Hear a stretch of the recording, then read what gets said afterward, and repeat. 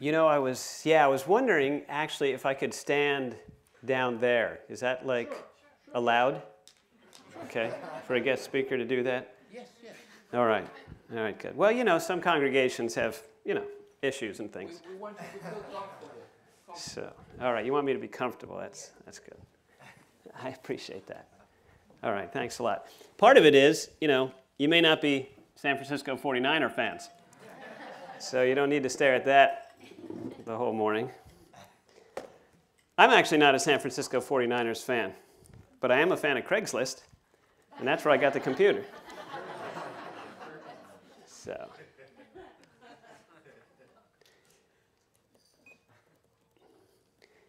So it really is good to be back with you, and I mean that. When we're back on tour, when we're back on home assignment, my family, my wife is here, Terry. She just nodded and raised her hand, not high enough for you to be able to see it. There you go. And next to her is Hannah, right there. And and we have 3 other children. Jonathan is back up in Cary right now. He's 17, and our oldest son, Timothy, is 19, and he's in Germany in university. And our oldest daughter, Rachel, is 22, and she's out in Northwest Arkansas right now. She just graduated from university out there. But at any rate, so when we're home, I go around and I speak in lots of different Christian Missionary Alliance churches, as you might imagine. And as I look back 4 years ago when we were back home the last time, visited lots of different churches, primarily in our district, North Carolina, South Carolina, and Georgia. And, I don't say this to every church. You're probably thinking, well, you say it to 99% of the churches. I don't say it to 99% of the churches. I say it to very few churches that I really, really remember you guys. I had been to this church. I think our brother had said I've been here a few times. I think I'd only been here once before in my life. That was back in the 1990s. And I don't remember much about the church back then. But the 3 things that stand out from the last time I was here, the first one was a brick building and a white blob. That stood out to me. I was wondering, this is a new church growth model. I don't see other churches doing it this way. Let's see. And then I walked in, and the place was just full of life and energy. And I've even experienced that this morning already, just with a few people. Ashley, I think, was welcoming me when I came in, handed me a flyer, didn't do the old, here's a flyer for another worship service. Hello, I'm Ashley. Welcome to our church. Just very, very lively. And then up when we were having some prayer up before the time, and I just sensed that again. So that's so encouraging. You may say, well, it's the body of Christ, right? Aren't all Alliance churches that way? Yeah, you've been in other Alliance churches. They're not all that way. Neither are all Baptist churches or Presbyterian or other ones. So this is a special thing you guys have going here. And then the third thing I remember primarily, and of course I remember the Freemans, Van and Wendy and their family, because I knew them back up in Cary 20 years ago before they ditched us and moved down here. So that's always special as well. But the third one I was thinking of was Bill Jewell. And I don't know, I do know some of the reasons, but we just kind of hit it off seemingly to me right away. And I was able to see him just several days ago at men's retreat, as the brother was talking about. It was good to catch up with Bill some. And, just to open my heart with you, I was sad. I was sad when I got back here and heard that Bill was no longer with you guys. I was tempted, no joke, I was tempted to think, and I think I said it out loud in my office, what did he do? I can't believe he left that congregation to go up to a district office position. Now, don't tell him that. But I trust it's the Lord's will. I'm sure Bill and his wife and family prayed about it with the elders here and different people in the district office. And, he'll, in one sense, he'll have a much larger influence, being at the district level. I trust that's what will happen. But, I was saddened by that. I was saddened for you all, because he's a special guy. And I'm sure your other elders, Van, other people are very, very special as well. But because I had made that personal relationship with Bill, I thought, wow, if I got to meet Bill Jewell like once or twice, and I felt that special bond, wow, imagine having him week in, week out, special guy. And then I thought, as I was preparing this message, I thought, you all probably have to deal with, the sad goodbyes a lot more than maybe other churches do in other towns, because you're a military town. I remember I was at the Goldsboro Church as well, and they have to deal with that as well, the comings and goings and things like this, that other churches in other towns probably don't have to deal with. And so that reminds me of a verse that the Apostle Paul talks about in 1 Corinthians chapter 12, verse 26. I think that's our first slide, at least I hope it is. And it says, if one part suffers, every part suffers with it. If one part is honored, every part rejoices with it. So you get that a lot, right? Bill Jewell's a good example. Bill left you, that's a sad thing, but Bill was honored, right? Asked to be there at the district office. That's a real honor for someone. You get to rejoice with him even in your sadness.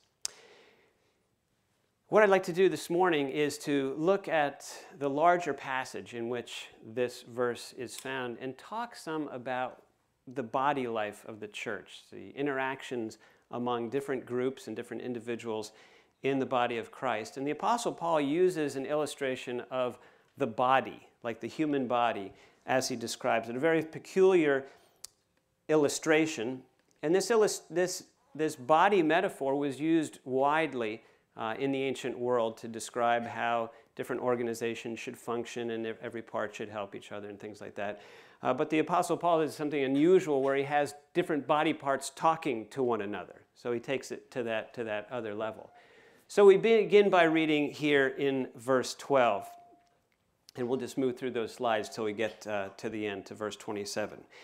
Just as a body, though one, has many parts, but all its many parts form one body, so it is with Christ. For we were all baptized by one Spirit so as to form one body, whether Jews or Gentiles, slave or free, and we were all given the one Spirit to drink. Even so, the body is not made up of one part, but of many. Now if the foot should say, because I am not a hand, I do not belong to the body, it would not for that reason stop being part of the body. And if the ear should say, because I am not an eye, I do not belong to the body, it would not for that reason stop being a part of the body. If the whole body were an eye, where would the sense of hearing be? If the whole body were an ear, where would the sense of smell be? But in fact, God has placed the parts in the body, every one of them, just as He wanted them to be. If they were all one part, where would the body be? As it is, there are many parts, but one body. The eye cannot say to the hand, I don't need you. And the head cannot say to the feet, I don't need you. On the contrary, those parts of the body that seem to be weaker are indispensable. And the parts that we think are less honorable, we treat with special honor. And the parts that are unpresentable are treated with special modesty, while our presentable parts need no special treatment. But God has put the body together, giving greater honor to the parts that lacked it, so that there should be no division in the body, but that its parts should have equal concern for each other. If one part suffers, every part suffers with it. If one part is honored, every part rejoices with it.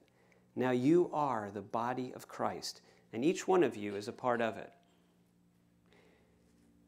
Now this passage in its context, if you are familiar with it, speaks first and foremost to the issue of spiritual gifts. Spiritual gifts are those special endowments, those special capacities that the Spirit brings with Him to individual believers as He inhabits a believer when the person becomes a Christian, as they are baptized in the Spirit at conversion. And each believer has one of these endowments or capacities at least. And we're not told that a spiritual gift is always with a person. We're told that we should pray for the greater gifts, for instance. And so there are times where we might say that a spiritual gift might come upon a person for a certain amount of time, if maybe they're entering into a new role. And so they need special giftings for that, and the Holy Spirit can equip them. So it's not necessarily that it's a lifelong thing, or necessarily that it's a temporary type of thing. But these are these capacities that the Holy Spirit gives to each one of us. Many of them are what we might consider mundane. They are the sorts of things that find a counterpart in the world, such as teaching or leadership or administration. But then, of course, some of the gifts are rather unusual. Sometimes we call them miraculous. Sometimes we call them supernatural, things like being able to prophesy or being able to speak in different tongues, unknown languages, or maybe the ability to heal and when you're not a doctor, things like that. And so the temptation, of course, for the Corinthians was to consider that the more unusual gifts were more important than the other gifts that were more mundane. Now, can you believe this church 2,000 years ago, this fleshly church, that would be so mesmerized and caught up by flashy sorts of things that they'd be tempted to think that those are more important than other mundane gifts? We never have to deal with that, do we, in our day, right? No, of course not. And especially none of you. Right? No, of course. We'd never be tempted by that. We all just have this perfectly spiritual understanding that all of us function exactly the way God wants us. And all those things we see by the TV preachers or by that charismatic church down the road, none of that influences us at all. We're neither drawn toward it, nor do we curse it in our beds at night. We don't do any of that, right? That's right. So we're all tempted, just like the Corinthians were, to do that, to look at one another, and we all have that tendency anyway. I sometimes wonder, and this is no joke, I sometimes wonder when I'm thinking about sins and sinful tendencies. It's easy for me to think about men's male sins and sinful tendencies. You know why? Of course, because I'm a guy.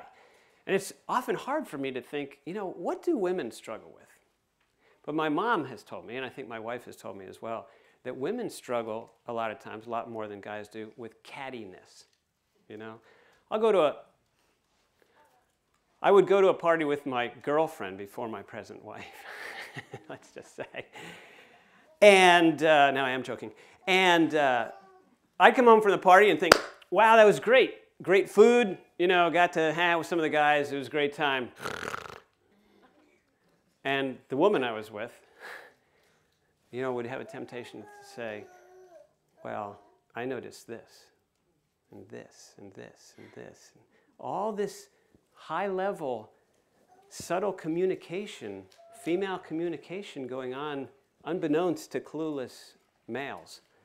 And, different, as I said, communications, not all of it good, wearing this dress, she probably meant this by that, or this by that, or did you hear what she said here? Yeah, I heard that. Well, this is what she really meant by that. She did? I didn't. I thought she meant what she said. No, of course not. Really? Wow, there's you guys are speaking in tongues. You can understand these different things. I can understand. So, in the congregation, I'm sure, we're human beings.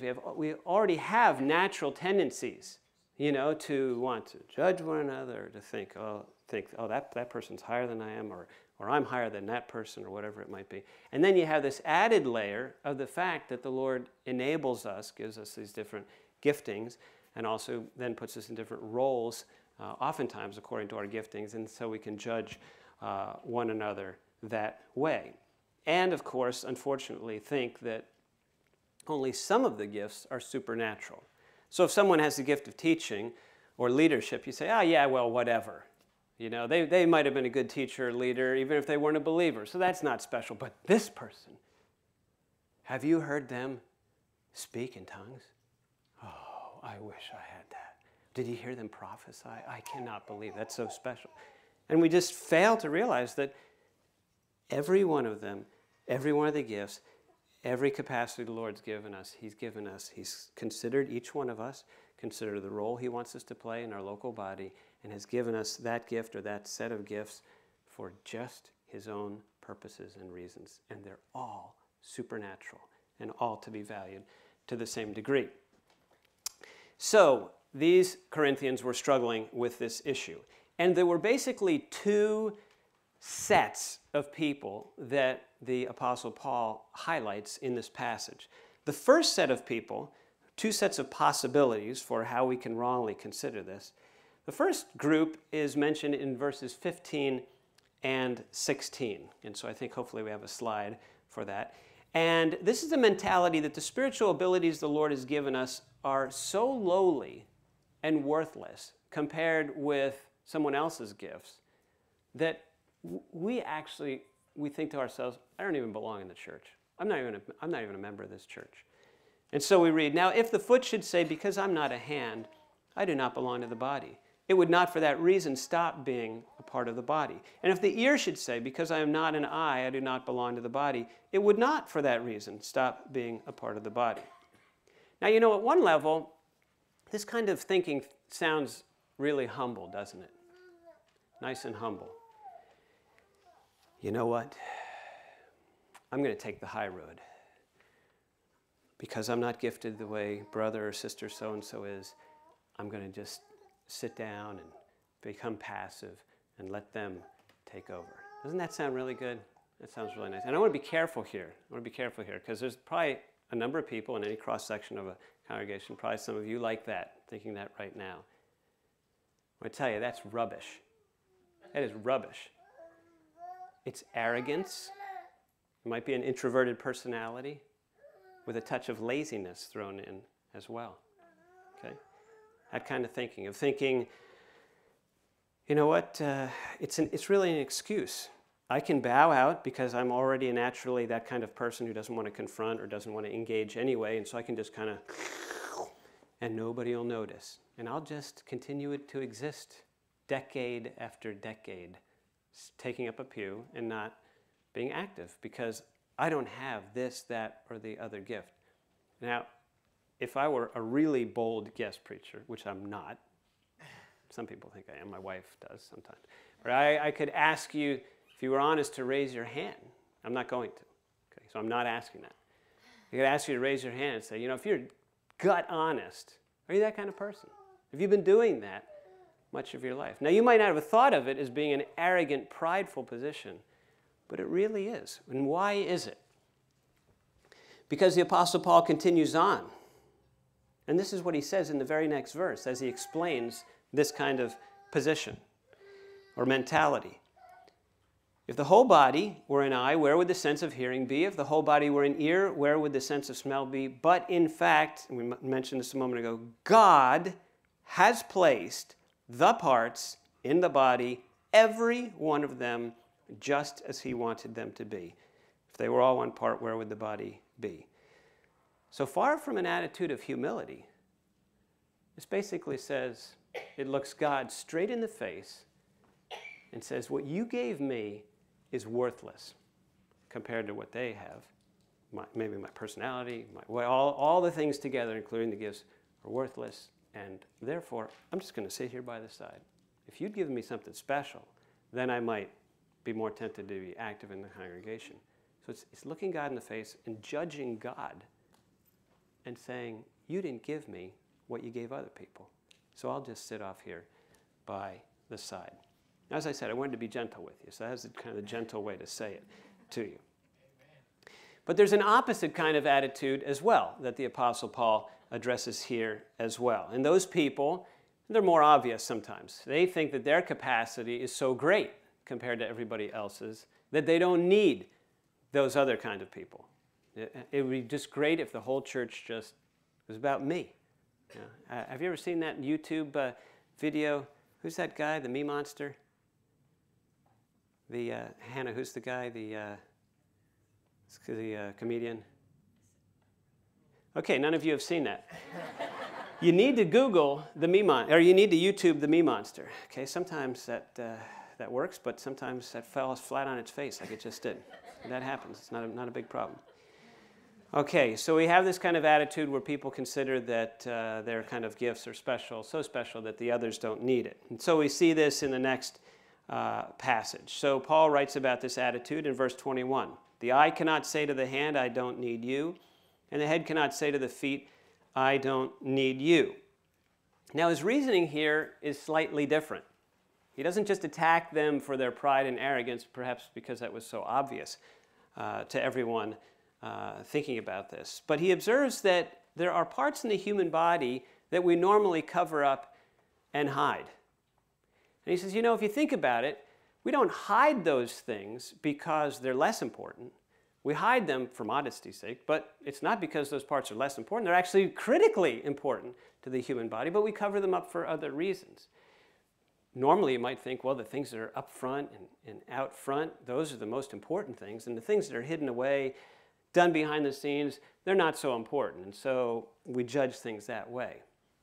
I was just at the men's retreat again, and our guys from our church, actually, this year, were doing the sound and all the audio-visual stuff. There were like six guys back there the whole time doing this. And I went back and I thanked them at one point, and I said, and I told them, but I also thought to myself, you know, the guys who are up there in front, you know, speaking to the 350 or however many guys were there, you know, yeah, they put in time preparing their message, but a lot of those guys, they have these messages that they've done many, many times, and they might go around from conference to conference and things like that, and they show up, and they do their thing, and they're all mic'd up, and they're out in front, and everybody remembers their name.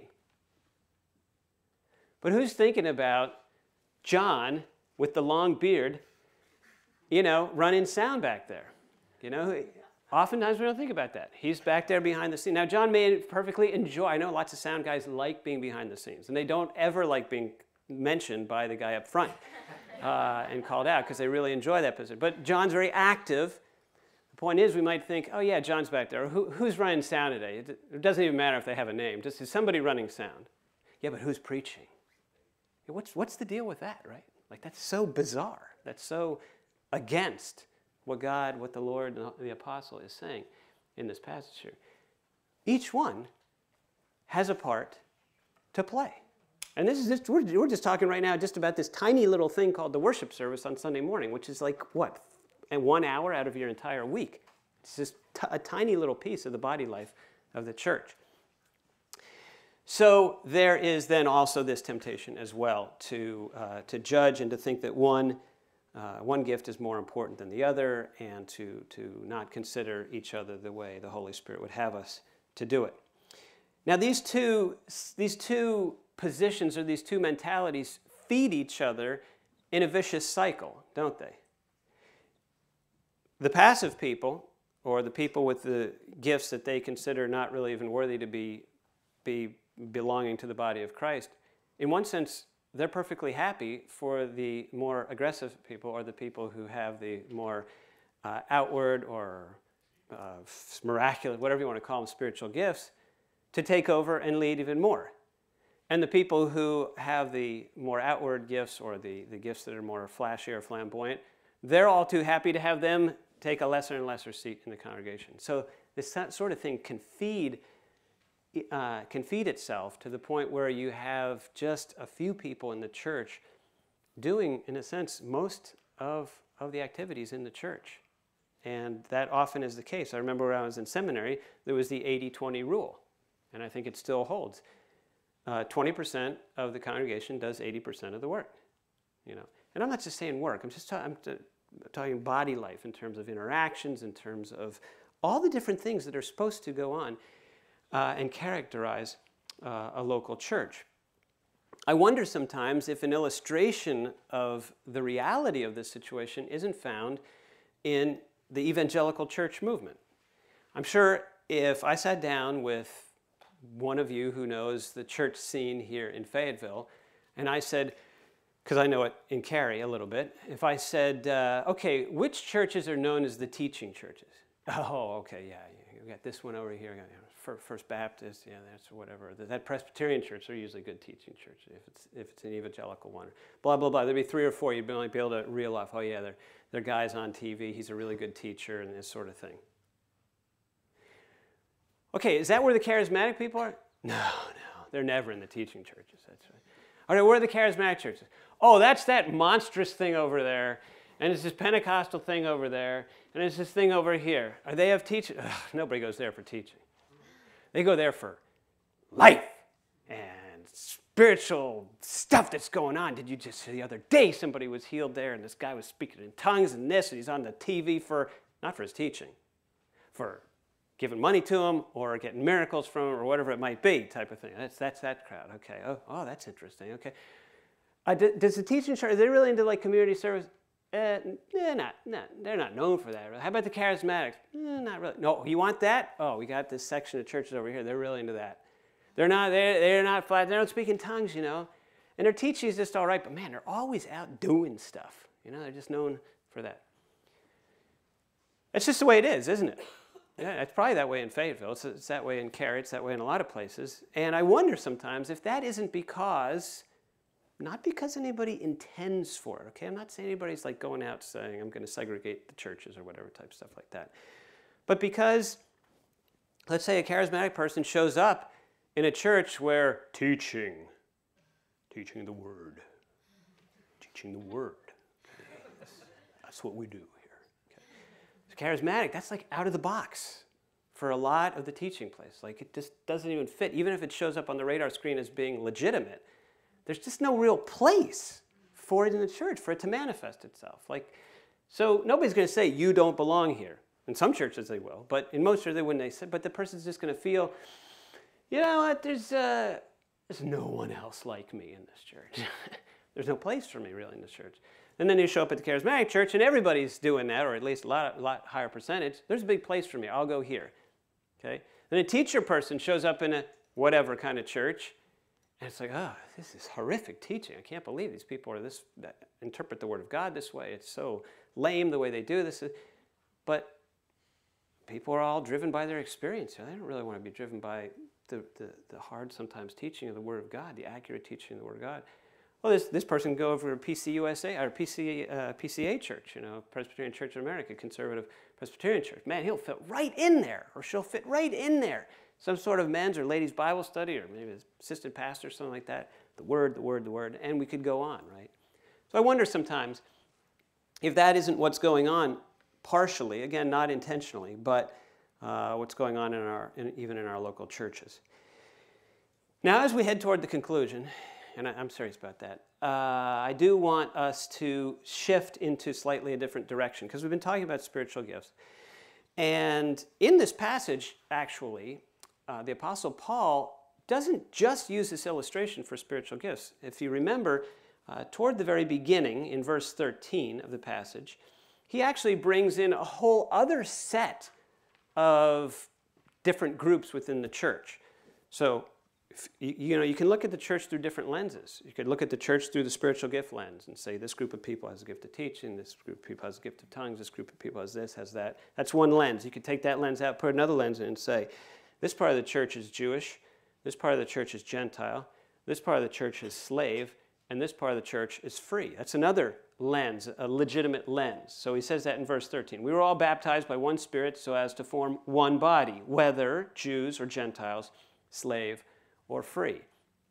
But the Apostle Paul also has other lenses that he pops in sometimes. We can look at through another lens, and we can look at gender relationships, or we can look at age group relationships.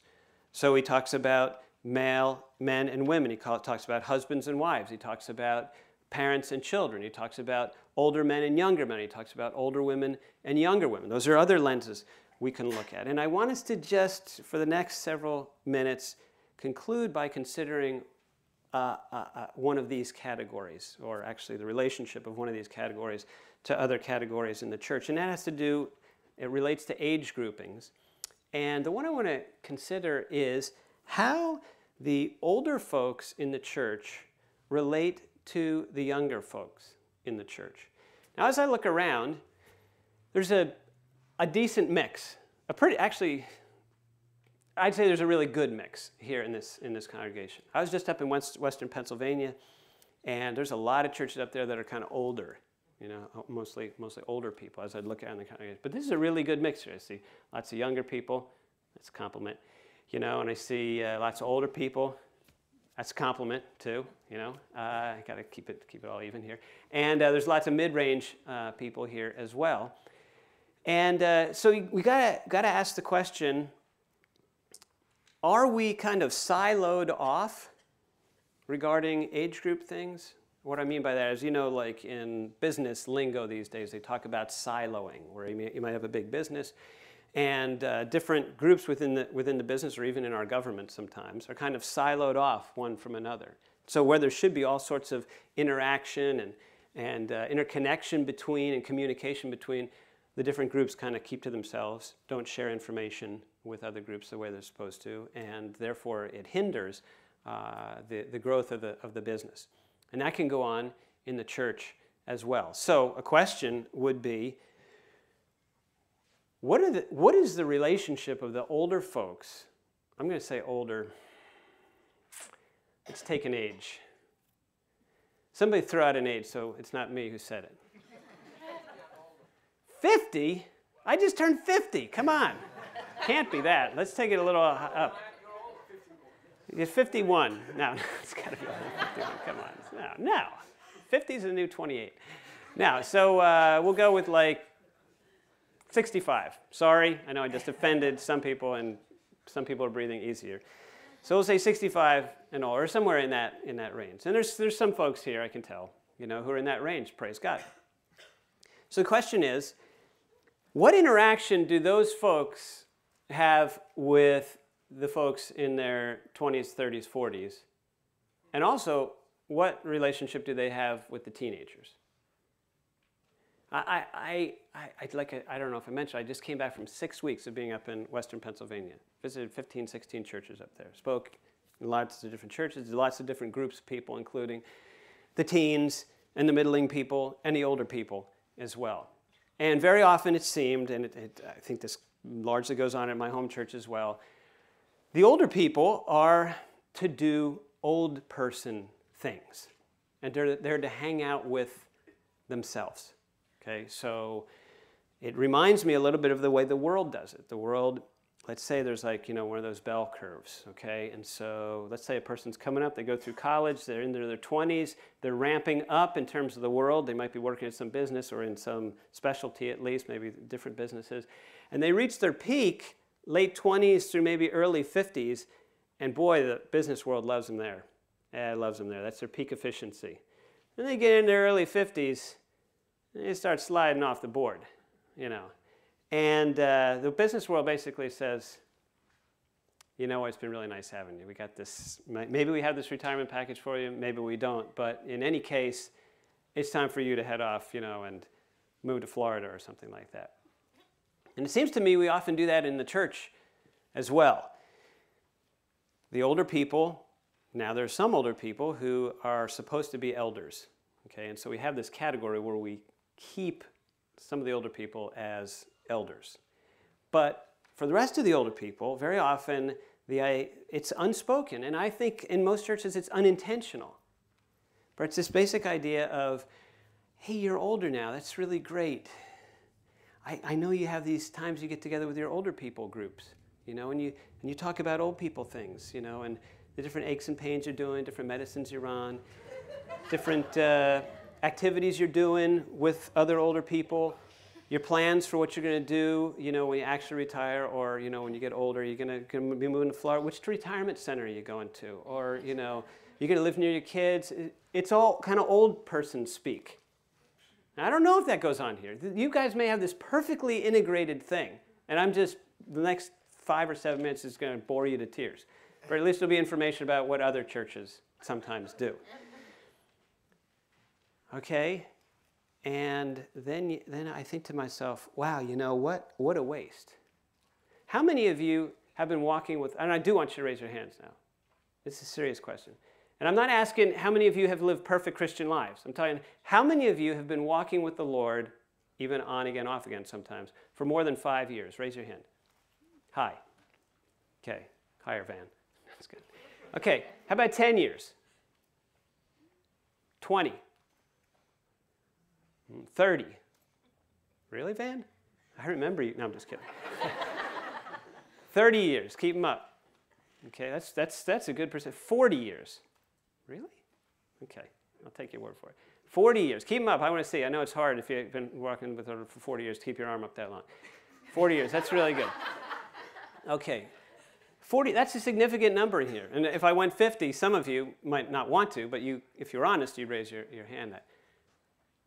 40 years of walking with Jesus Christ. What do you think that's worth? Can that be replicated?